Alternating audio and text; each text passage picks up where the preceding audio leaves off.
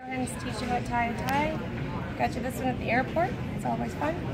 Look for this piece right here, where there's a little seam, like that. And you want that on the back of your neck. Right there. Put your chin up, please. And then you're gonna cross it over with the skinny part in the back and the fat part on top. Then you cross over again, and cross over one more time, and then put your chin up through that part, in here, and down. Then you take the skinny part and tighten it up.